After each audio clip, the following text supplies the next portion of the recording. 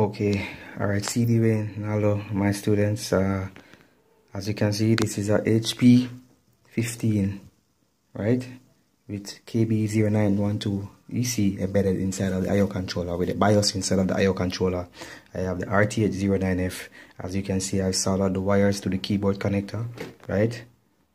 I've soldered the wires to the keyboard connector there, right? And I have ground. This is my ground pin, right? And it's connected to ground, right? And you can see the software now. I'm now saving this as HP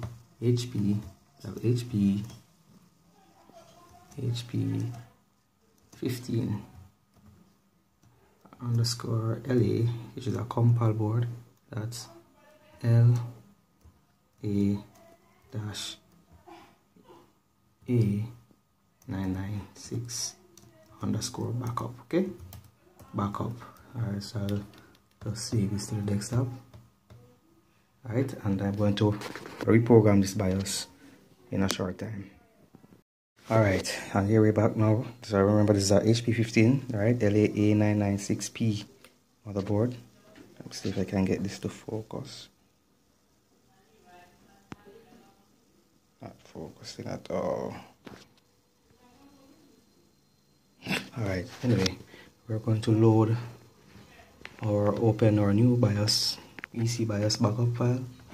Alright, and we're going to name this. Let's see what the name of the file is. And this one is 128 KB. Alright, and this is 128 KB. Alright, let's see. Alright. Nope, sorry, that's not it. 2 meg.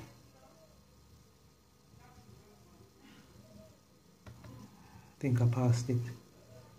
Alright, here's it. Alright, here's it. Alright, 128 KB. Alright, and I'm gonna click write. Alright, so now as you can see, it says writing. Start writing chip. And as you can see, the lights are flashing. Alright, let me just see if I can. Alright. The lights are flashing, and it's programming the EC BIOS. Okay. Right. Okay. Now low and CD Wayne. As you can see, the light is now lit. I have fixed this board with the with the RTF098 here. Right. Very good programmer. Right, as you can see, it has wires. It is connected to this PCB and it's connected directly to the keyboard connector here. I've removed it. As you can see, it's very messy with the flux. But the greatest thing is that I have fixed it, and I have lights glowing at my DC jack. And now, before it was no light, it was dead. I have standby voltage, check all working conditions of the of the Haswell chipset, and adapter insertion test signal from the I/O controller is present. And standby voltage is ready.